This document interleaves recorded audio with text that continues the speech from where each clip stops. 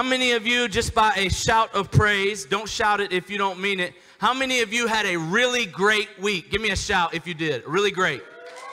Okay. How many of you, the same shout of not praise, said, man, my week is tough? Go ahead and shout and say, I had a tough week. Shout it out. Okay, that's good. All right, so we got all types of people in here. Man, I had an incredible week. This is my 4th time preaching in like 4 days. And so I've been able to preach a little bit, and it's been really good. I've seen people saved. The Spirit has been all over some people in some places that I've been. And here's what was cool. I went to a camp in Raleigh, and the camp, it didn't have any music. It didn't have any music, so they played some YouTube videos, and it was to teenagers. And if you know anything about teenagers, they're tough. And so, like, I was thinking, oh, man, this might not go over too well. And it started off rocky, but let me tell you what happened. By the end of the service, the message was done. We had an altar call, and we were just going to play one song, and some kids ended up, probably about 20 of them, ended up staying for 2.5 hours after it was done. Because the Spirit of God was in that place. And here's what I know about church. Church has become so programmed, so processed, that we have said, Holy Spirit, you can have a little part, but don't you control our service. And I don't ever want this place to be like that. I want us to be okay to just be Spirit-led and Spirit-filled and not know what's going on. And so I thank you, worship team, for just pouring your heart and soul out today. I thank you, church, for receiving. And let me ask you a question. This is our last message today in the series that we're calling Summer in the Psalms. So we've been going through the book of Psalms and just picking them out and seeing what God has to say. This is the very last message in it, and it's a tough one. Psalm 73 is a tough psalm. Psalm 73 is where we're going to be. How many of you have ever or even currently struggled with doubt? Doubt. Just raise your hand. Perfect. Me too. I'm kind of titling this About with Doubt. Psalm 73. And I'm going to talk primarily to those who are believing in God today. Because I know something about you. There's been moments that you've doubted something about your faith. Right? Like, why didn't God come through? The lady that I knew, she prayed forever that her dad would not die at this time. She felt like it wasn't his time. He wasn't that old. Or her mom wouldn't die. And sure enough, she died. And she's like, Chris, I don't understand. I don't understand. I prayed, I fasted, I do right, I love God, I begged, I did everything that was prescribed. Did God not hear me? Did I do something wrong? Did I pray wrong? Does God even care? Is this whole thing real? I think there's many people who struggle with doubt. You didn't get the job. You're still single. You're divorced. You're widowed. The test came back positive or negative. Where are you, God? How could you allow this to happen? I love you. I'm struggling. Does this resonate? Or how about this? You ever look at just people who don't love God? People who, maybe they're not evil in the sense where they're out there doing a bunch of harm, but they're not lovers of God. And they seem to have everything that you want. They seem to get blessed. They seem to, they're in the relationships and the finances and the family. And here you are loving God with all your heart, soul, mind, and strength. And you're just thinking, how in the world, God, could you bless bad people? Could you bless evil? People who don't love you, God, why won't you pour that same blessing on me? I think we've all asked these questions. Do you know that people in the Bible had doubts? Do you know actually many of the authors had doubts? John the Baptist, Jesus' cousin, he said, I'm not so sure you're the Messiah. One of Jesus' closest followers and friends, Thomas, what's his nickname? Doubting Thomas. What an awful name, the way we remember him. Full of doubt. Matthew tells us that some people doubted after Jesus was raised. So I want to tell you first and foremost that doubt is not bad. Okay? It's what you do with the doubt. See, doubt will either drive you from God or drive you deeper into God. And my fear is that many people start doubting, and instead of digging into God, digging into their faith, digging into His Word, they just run because it's not worth it. Especially when you look at the world and it seems like, look, you look at everybody who's famous, everybody who's prospering, the majority of them don't love God. And you're like, why? Why in the world, God, could you allow that? What am I doing wrong? This is why this psalm is written. Psalm 73, written by Asaph, one of the chief worship leaders. Here's what he says in verse 1. Truly God is good to Israel, to those who are pure in heart. Now, you need to understand something about Asaph. Asaph understands who God is. Asaph is like many of you. You know who God is. You know that He is good. You know this.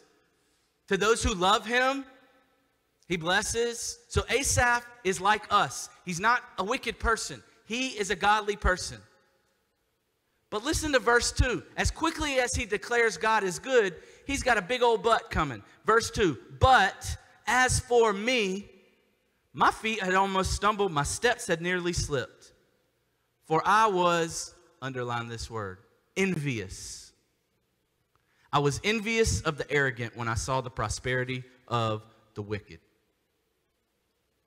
Look, Asaph confesses what we feel a lot of times. He confesses that he's envy. He's envious. You ever get jealous? You ever want stuff that you can't have? You ever look at other people and go, man, I wish this. I wish I had. Man, I said this before. My neighbor used to have this amazing truck. And now it seems like everybody in my life group has an amazing truck except me. I'm driving like this beat up 2012 Sonata. And every time they come over, I'm so happy to see them, but I'm a little jealous of their trucks. I'm just waiting for them to gift me one day. That's a blessing, right? I mean, I get a little envious. I've wanted a truck my whole life. And so, but I'm envious. I'm jealous. Do you know what envy is? You ever been envious? Let me give you a definition I heard. I think it's a great definition. Envy is resenting God's goodness in other people's lives or ignoring God's goodness in your life. See, keep it up there. It's not just wanting what other people have. Sometimes it's the inability to see what you have. See, we get so focused on what we don't have, we can't see what we do have. See, we're worried about the car we can't drive while I'm not concerned about my health because I have great health, while other people are struggling to take a breath. And see, we've got to get our eyes focused in the right place. Asaph says, I'm envious. And envy is wrong. When you resent God's goodness in other people. That's wrong. And when you don't recognize God's goodness in your life, that is wrong. How do I know this is a big deal? James chapter 3, verses 14 through 16. Listen to this. If you have bitter jealousy and selfish ambition in your hearts, in other words, if you're envious, do not boast and be false to the truth.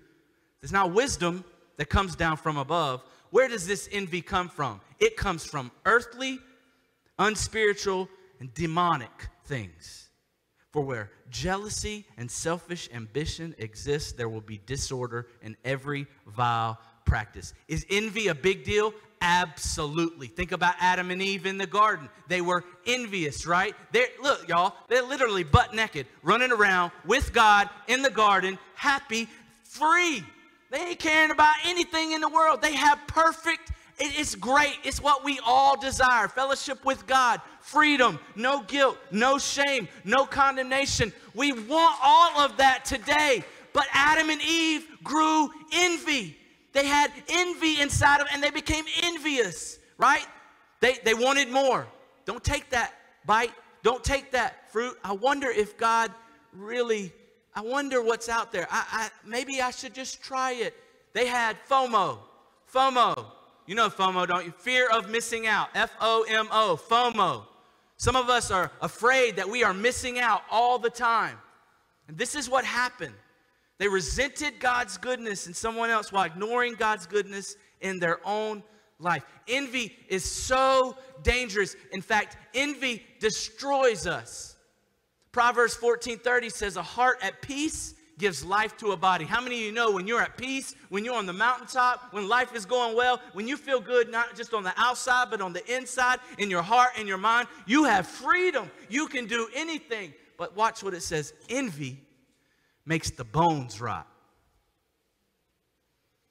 That's what jealousy, selfishness, desiring what other people have, thinking you're not good enough because you don't have, all of this destroys you from the inside. Now, why in the world does Asaph, a godly man, a chief musician of God's people, why is he envious? He's got it all. Go back to that verse and look at it. He says he's envious of the arrogant when he saw the prosperity of the wicked.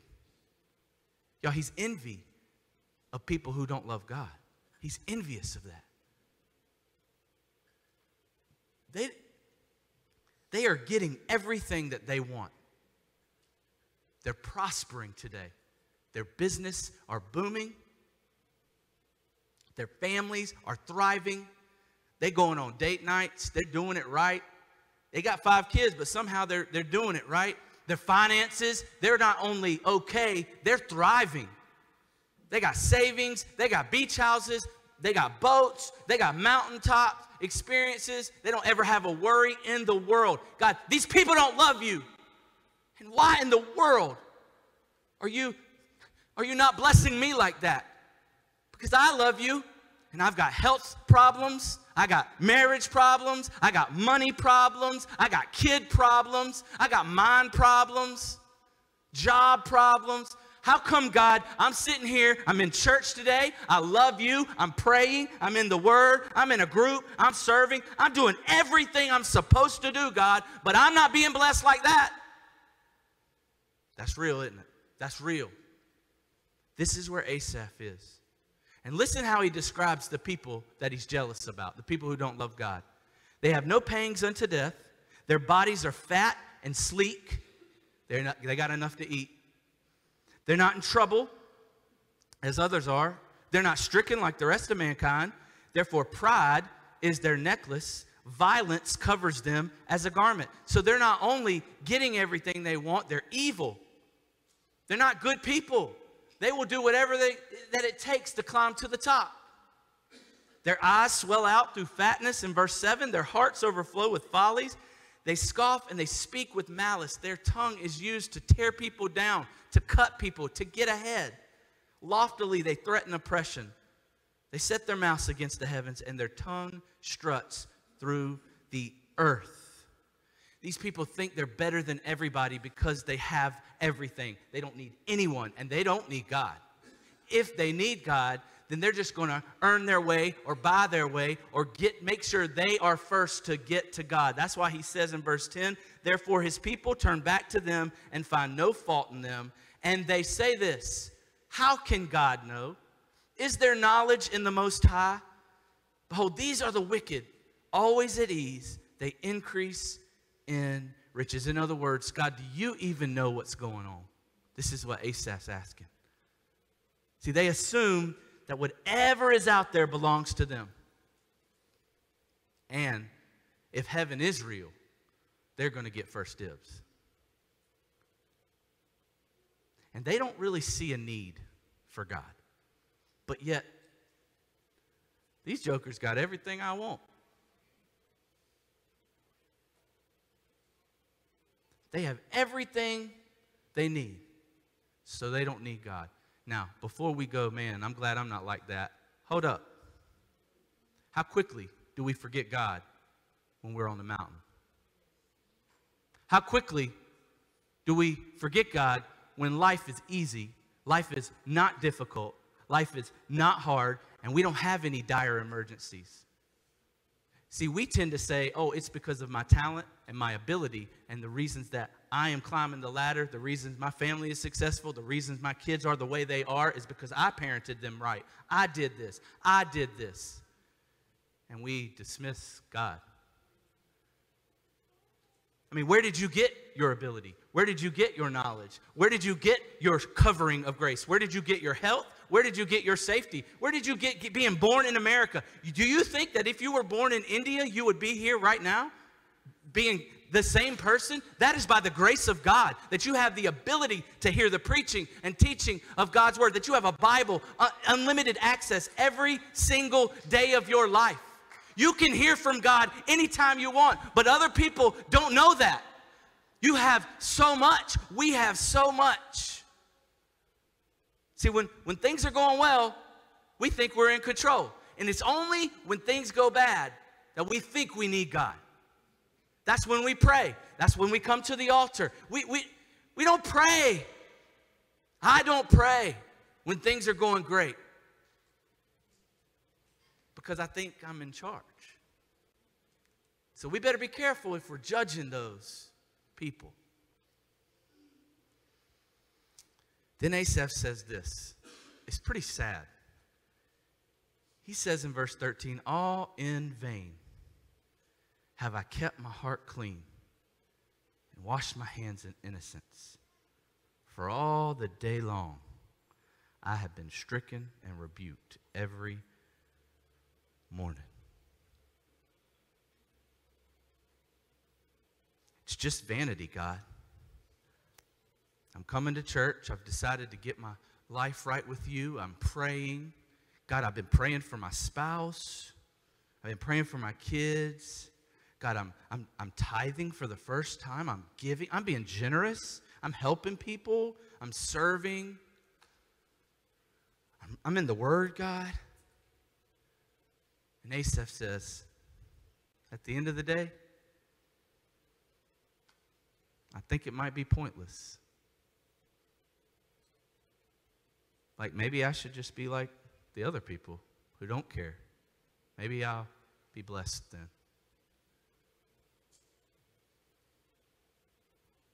He says, all this stuff I've done for you, and it's really not worth it.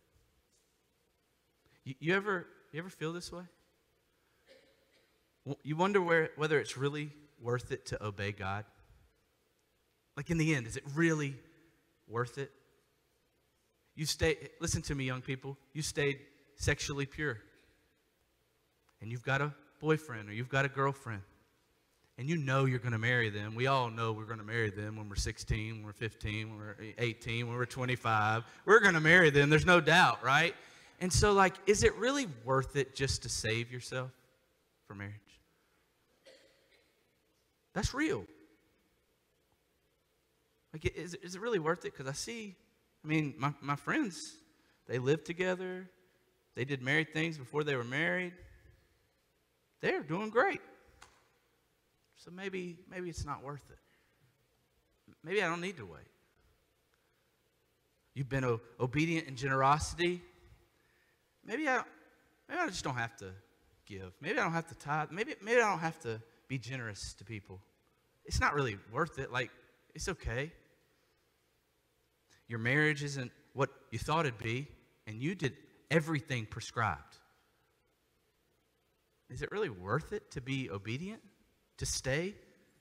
You don't feel loved by your spouse anymore, so maybe you just should start over. God will forgive me anyway. Is it worth it to be obedient? What if this stuff that you hear, you've read, you've grown up in about God isn't real? These are questions that most people at some point ask.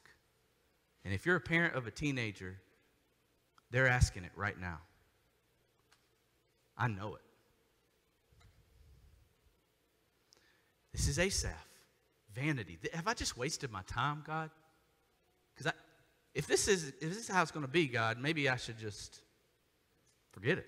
Just go have fun, live my life. Then he says this.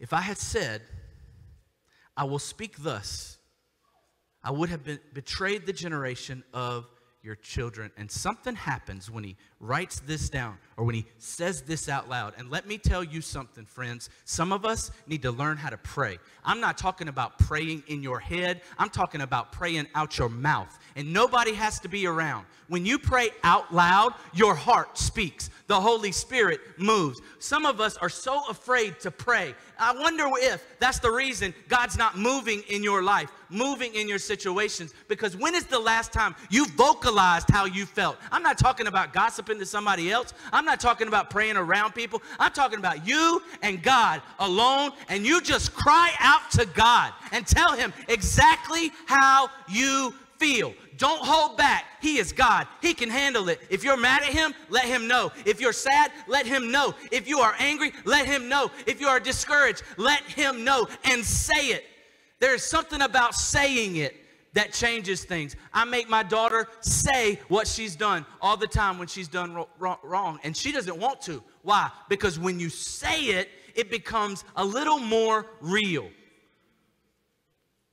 This is Asaph. He writes it. If you don't write prayers, just try it one day. Don't commit to like every time you pray. Start with something you can do. Write a prayer to God. Vocalize it. And you know what Asaph realizes when he does this? Listen, this is the part you got to grasp. Asaph says, I see all this. They're prospering. I'm begging you. I'm pleading with you. I'm doing right things. I don't feel like you're there. I don't feel like I'm blessed.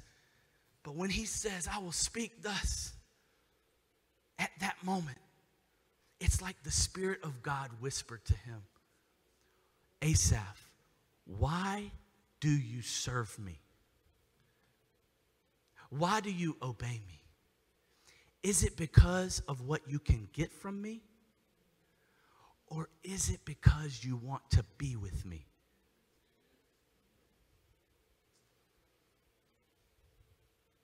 Some of us are looking for God to make our lives better on earth. Right?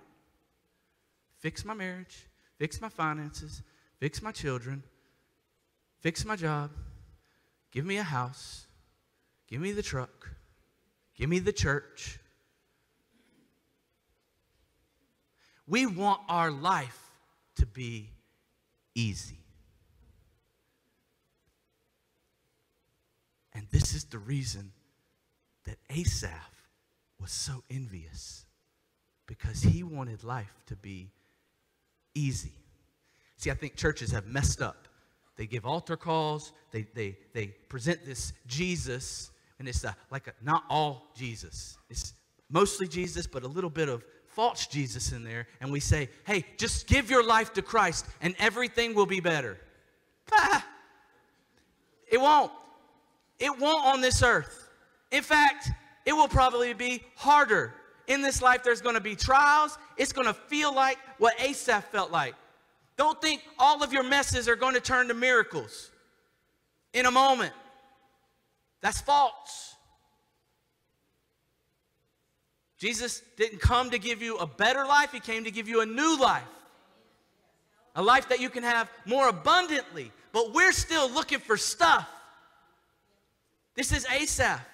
And then just listen to what he says in verses 16 through 20. He says, when I thought how to understand how the wicked are prospering and just all of this, it seemed to me very wearisome. I was tired. It was discouraging until I went into the sanctuary of God. Then I discerned their end. When I got into the presence of God, I realized what's going to happen to me and what's going to happen to them.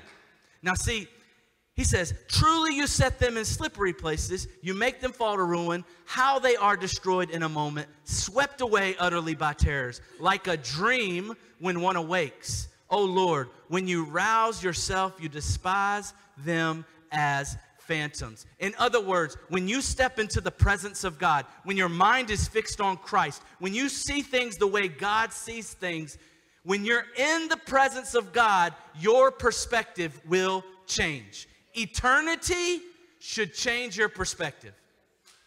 Do you understand what I mean when I say that? We're too busy worrying about earthly things and not even having a second thought about our eternal life. Like, we're saved, but we care more about the truck than we do the neighbor. Could it be that I'm longing for that truck, lusting after that truck because I got a neighbor who needs Jesus? We got to stop thinking about the earthly things so much and fix our eyes and our mind on Christ and the eternity that He has promised us.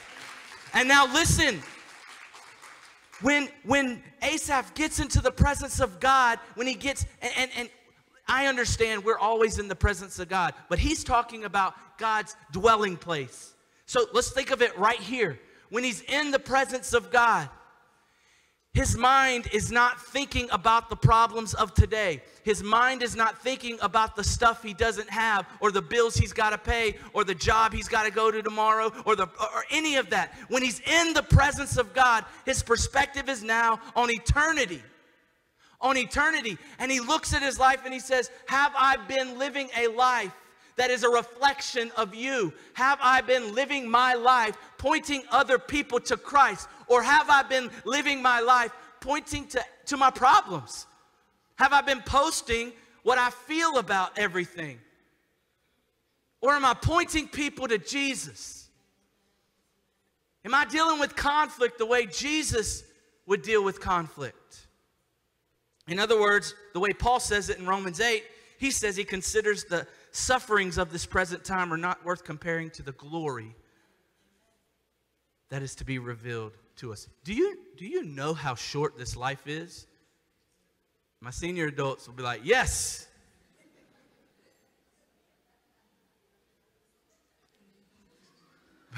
They're holding on, they said. I heard it. Hey, man, life is short.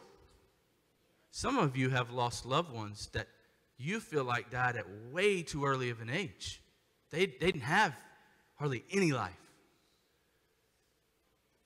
We don't have control of our life. Life is a vapor. If you've lived 70 years, 80 years, 90 years, 104 years, like, that is a blessing that has been given to you. And if you're not dead, God's not done. God, your best days can still be ahead of you. I don't want you just to think that you're older so you can't do anything for God. That's a mindset. Your perspective needs to be eternity. You have children and grandchildren and great-grandchildren and aunts and uncles and cousins who need Jesus. What are you doing about it? What are you doing about it, 70-year-old, 80-year-old? What are you doing about it, 30-year-old? What are you doing about it, teenager? Our mind has to shift from the now to the forever. Life is like a vapor, James says. And to the follower of Jesus, listen to me. I want this to comfort you. The most pain you feel on earth is the closest to hell that you'll ever feel. But hear me. If you are not a follower of Jesus, you playing a game. You sitting here right now, you fooling everybody except God. If you have not surrendered to Christ, the greatest moments on earth are as close to heaven as you'll get.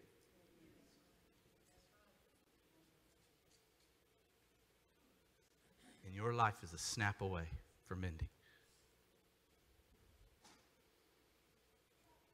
Asaph realizes this. And he says in verse 21, when my soul was embittered, when I was pricked in heart, I was brutish and ignorant. I was like a beast toward you. He realizes that moment. What some of us need to realize. some of us are more interested in what God can do for you than who God is to you. He says, I was like an animal, a beast. Y'all, I got a dog named Nugget. Nugget is fierce. She's like an 11-pound mini Dachshund, wiener dog. And she's a mini, and like, do you know what Nugget does? She cries all the time. I'm talking literal cry. Like it sounds like a baby is whimpering, and she's beautiful, and she's so cute. And so you want to help her all the time. She does it when she has to go out. She does it when she's hungry. She does it when she's cold, and she expects a blanket to be put on her. I mean, and we got problems. We know we're the problem. We got it. Don't be judging me, okay? But you know what animals do? Animals typically are only interested in what you can do for them. Their next meal. Scratch their belly. Play with them, comfort them, take them out. Asaph says, I was like an animal to God. I cried and expected him to answer. I've treated God like a genie in my lamp, or my 911 God, my wish giver. In other words, listen, and I believe many Christians do this. We wouldn't say this, but our actions do. We use God. Now, I don't know about you, but I don't like to be used. Don't use me to get what you want. But how many times do we call on God only when we need something? Only when we really just want something? This is Asaph, and he's broken. And listen to what he says in verse 23. He says, nevertheless, God, even in spite of how I've behaved, even in spite of my actions, even in spite of me just almost doubting and giving up, God, he says, I am continually with you. God, you hold my right hand. You guide me with your counsel, and afterward you will receive me to glory. No matter, listen to me, no matter what you've done, no matter what you do, no matter how you think and what you say, God will not give up on you. God is with you. He is pursuing you. Even when you run like the prodigal son, God will be waiting there with open arms to receive you, always looking for you. This is our God, and this is reality. Some of you are wallowing in your sin. Some of you are wallowing in your past, and you're not doing the things of your past, but you're still living in your past. It is time to be set free from that lifestyle and that mentality. You have a God who is holding you, and you need to hold on to him. That's how great our God is and how much he loves you. And he won't let you go. And Asaph says, whom have I in heaven but you? And there's nothing on earth that I desire besides you. I know you guys are excited about heaven, but I think sometimes we're more excited about the people we'll see than we are the Savior of the world. I can't wait to see Mama and Daddy, my stepdad, and my granddad, and my grandma, meet people in my family I didn't know. I can't wait. I wonder if animals will be there. I wonder, the streets of gold, it's going to be bright. Like, what are we going to be doing all day? We get so focused on all that. Asaph reminds us the best part of heaven is God, Jesus Christ, the Holy Spirit, the Trinity.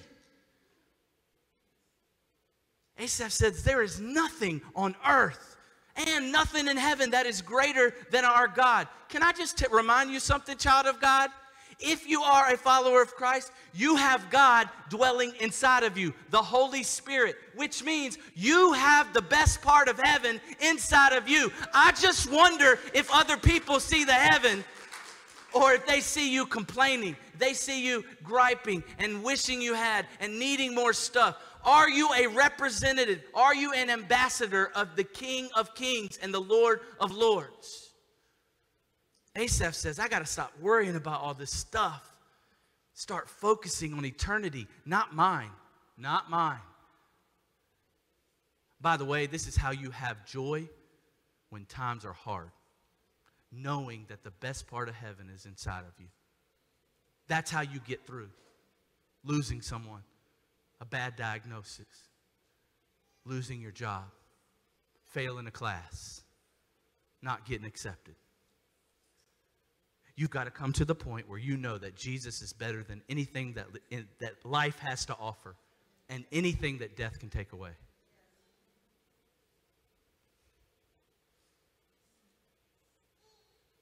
Asaph says, finishes it out, he says, my flesh, my heart may fail.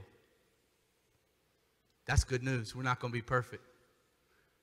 He said, but God is the strength of my heart and my portion forever. Behold, those who dare far from you shall perish. You put an end to everyone who is unfaithful to you. In other words, if not Jesus, then who? Listen to me. Some of you think that you can save yourself. Asaph says, if that's you, just try. And if it's not you, you think it's another God, you think it's having more money or having the American dream or living for yourself and just having the best life you can right now, see if that satisfies.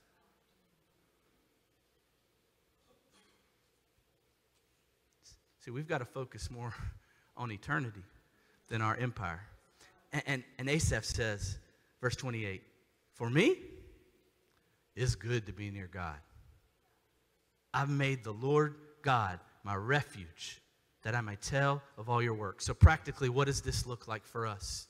Because see, how do we fix our minds on eternity while we're looking at earthly things, right? That's why it's hard.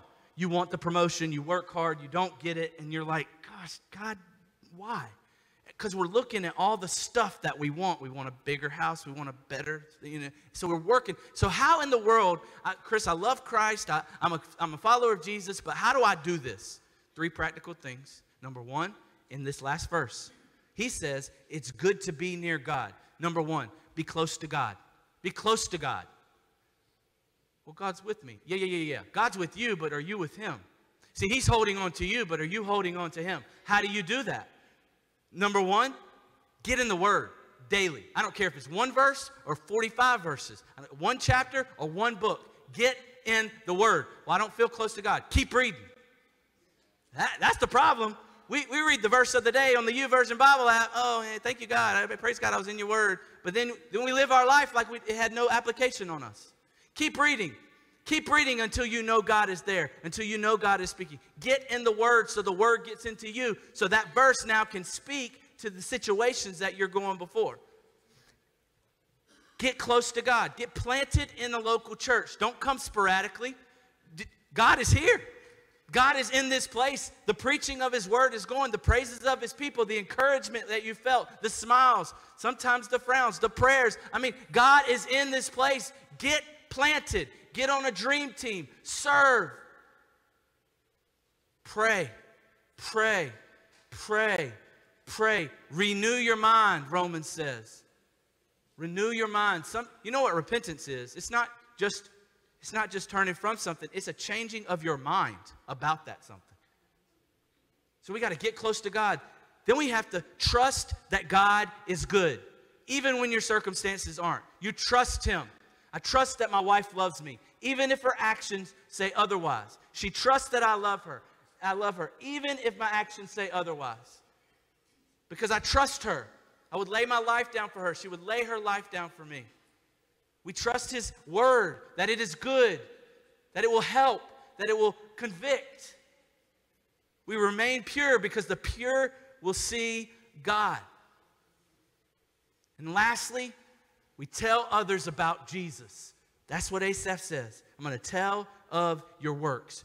When is the last time you told somebody that didn't know Jesus about Jesus? When is the last time? Maybe never.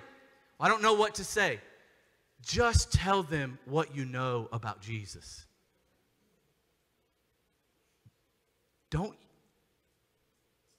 How much must we hate people not to tell them the good news of the gospel. We're more concerned about messing up or looking bad or not having time than we are about our neighbors, our coworkers, our family.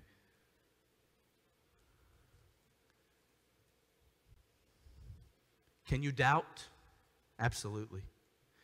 But when you doubt where God is, what he's doing, how could he allow this to happen, that should drive you to your knees and drive you into God. So our team is going to come back up. We're going to sing Lover of My Soul. And I just want to ask you, could you take 30 seconds? Let's do this. Close your eyes right now for 30 seconds. Where is it that you struggle believing God? Where is it that you lack faith? Or that you're frustrated with God about something? Right now, think about that and just honestly confess that to him.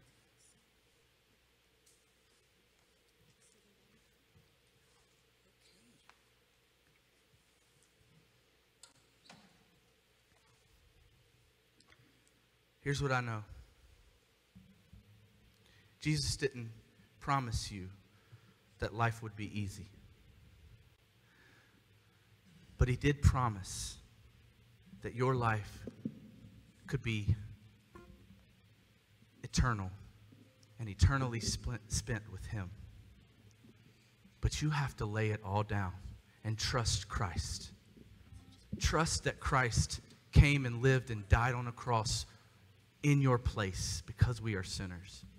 But that he rose again, back from the dead, supernaturally, so that we could be with him. If you've never done that, I invite you today. Surrender to Christ. If you're struggling with this, pray. This altar's open. Would you stand? Father, bless us now. Speak. You're the lover of our soul. I know that there are people in this place, people online that are hearing this message that struggle with doubt. May they fix their eyes on the author and finisher of their faith. May they not be so focused on the earthly things, but the eternal glory that waits ahead. May you spur us. May you stir us to share who you are. I pray now that we think of someone right now who needs Jesus and that we are moved to action this week to share. I love you, Jesus, in Christ's name. Amen. This altar's open. You come. Father, we trust you. We trust you. We trust you, God. Where we're broken, you will make us whole, God. What we confess, you will cover, God. When we confess, there's healing that takes place, God. So as we leave here today, Father, we give you our life. May it be poured out as an offering today. And as you continue to pray, I just want to ask, I feel led to ask, how many of you would say, Chris, I've never given my life to Christ. I've never given him my heart. I've never laid it down. I've never completely surrendered control to Jesus Christ. But today, in the best way I know how, I want to give him my life. You believe he's the Son of God, lived on this earth, died a death in your place, and rose again. And that when you call on the name of the Lord to save you, he will, the Bible says. If that's you today, just on the count of 3, if you just slip your hand up and look at me, I'm not going to embarrass you. I just want to pray for you. If that's you, you need to surrender today to Christ. On the count of 3, just lift your hand. 1, 2, 3. Just say, hey, I need Jesus today. I need Christ. Is there anybody like that? Online, you can do that. Our host will be there for you online. Listen, if you made a decision for Christ today, you want to learn more about the church, you want to get connected on your way out, stop by the Connect counter. We got beautiful, smiling people there ready to talk to you. If you need a Bible, if you accepted Christ and wanted a new believer kit, we've got some tools and resources for you today. Hey, we want you to go out and be the church today, okay? Youth, tonight, we're going to start. We have a new time. It starts at 6. Doors open at 5:45. Youth, come, bring your friends, and it's going to be great. Love you guys. Go out and be the church. You're sent. God bless.